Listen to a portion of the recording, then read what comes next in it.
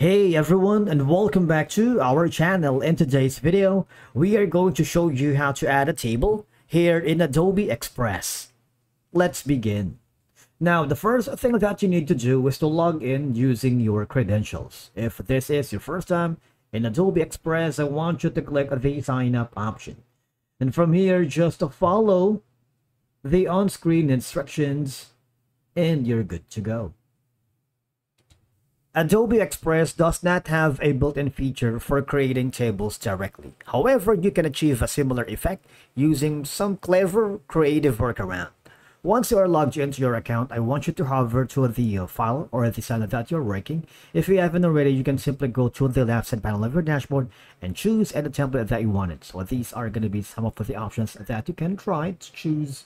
Or if you wanted to start from scratch, just click on the plus button for you to create a custom size or upload a media.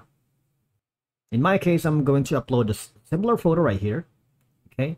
And I'm going to use this as original photo as my base design for my empty Canva. All right. All right. So here, once you have added your base image, all I'm going to do is go to the element section on the left side. All right.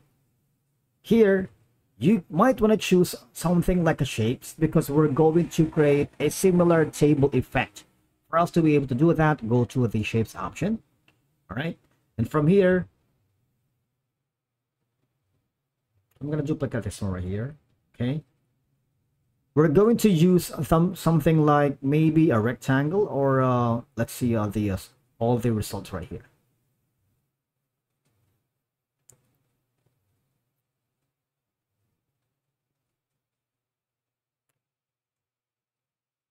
Kind of like a small frame. All right, for example, this one right here, I'm going to choose the color. Obviously that's going to be white.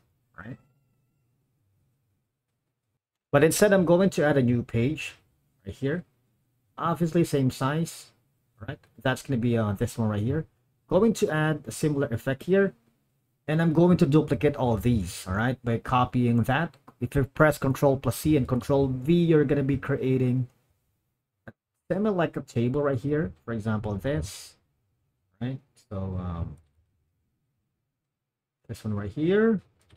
Okay, so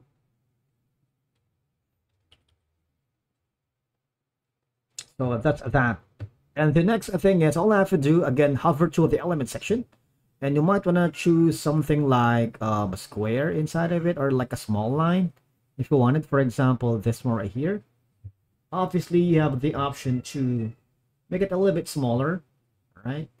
And like this. And copy this entirely here, all right? So in this sense, you are creating a table effect here in Adobe Express, right? After doing all of these, all you're going to do now is copy this, duplicate, and paste it below right here. Right, so basically that's the idea. After making which, you want to make sure that go to the upper right corner, click on share. Right, you might want to use the cloud, make a template, and you have all of these options for you. If you want to download, just click on the download section. All right, you can choose from any of these formats: PNG, PDF, JPEG, and a lot more.